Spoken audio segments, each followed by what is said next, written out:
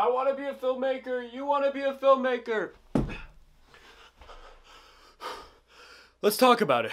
The idea of what makes an interesting shot has been evolving ever since the beginning of cinema. And one of the fundamental ideas that guides modern cinematography is the rule of thirds. Basically, it's just the idea that if you draw two vertical and two horizontal lines on your frame, that placing your subject in one of these quadrants of the frame or on those lines, it's much more interesting and more visually engaging than having them right in the middle. Most films are shot with this idea in mind.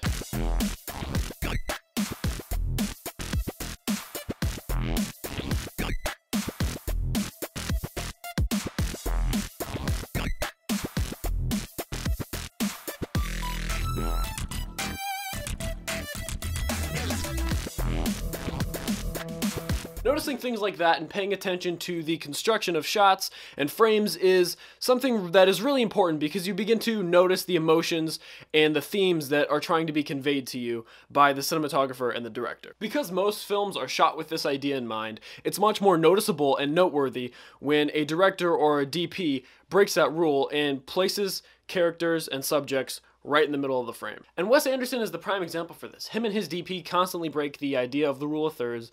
They place things and subjects right in the middle of the screen, right in the middle of the frame, and they almost always look like paintings. The shots that they get, they're super symmetrical and well balanced, and things are right dead in the center. And they always kind of catch you off guard because you're not used to seeing those things. So when they do pop up in his movies, and most of the time they do, they're very noticeable, and it makes things a lot more interesting because you're kind of looking for those shots. The shots are always incredibly interesting and unique because it flies in the face of the idea that has been building since the dawn of cinema, that having a subject here or here is much more interesting than having them right in the middle. So in a way, it almost works backwards and says it's more interesting now because we're so used to having them on the sides. So it's much more interesting now than it would have been in the 1920s or 1930s, just because that is kind of how it was. Things were just shot symmetrically. But now that we're used to things being here and here, Wes Anderson and his DP are outliers, and they're much more interesting shots because they kind of go back to the idea that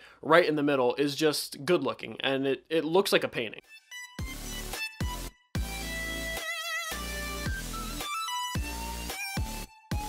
Their style wouldn't stand out nearly as much if all films were shot this way. And this is just the idea of placing the subject in the frame, let alone camera movement and the motivations behind the camera movement. Once you've got the rule of thirds in mind, you can really begin to play with the audience's expectations and emotions with the way that you frame things. Some very basic examples are that looking up at a person makes them look more powerful, more sinister, and like they've got control. Looking down on a person makes them feel smaller and weak and out of control. Within the frame, the way a character moves left to right, up or down can also indicate their state of being in the film. A character moving left to right can indicate progress in the film and that their character is going somewhere. My personal theory on this is that because when we read left to right, that indicates progress. You know, when we're reading the book, we're progressing through it, we're gaining knowledge. So I think that's kind of the reason that left to right characters seem to be making progress. And then on the other hand, you've got characters moving right to left, and they're losing progress. All of these things play into the viewer's psyche, and knowing these things and being able to manipulate them can only make your films that much better. Being able to use these to your advantage or play them against the audience... Being able to use these to your advantage or playing them against the audience's expectations can add an extra level of subconscious storytelling to your films. The psychology of having the camera on a tripod or handheld, or how the camera's moving, or where the subject is in the frame, has always really, really interested me. It's whether or not the the point... Whether the audience notices or not isn't the point. The point is that when an image is placed in front of someone, the way it looks, the way it feels, the way it seeps into their brain, evokes a reaction, regardless of intention. As always, thank you guys so much for watching. If you like what you saw here, don't forget to like, comment, subscribe, and share. This has been a Runaway Brain production. I'll see you guys next time.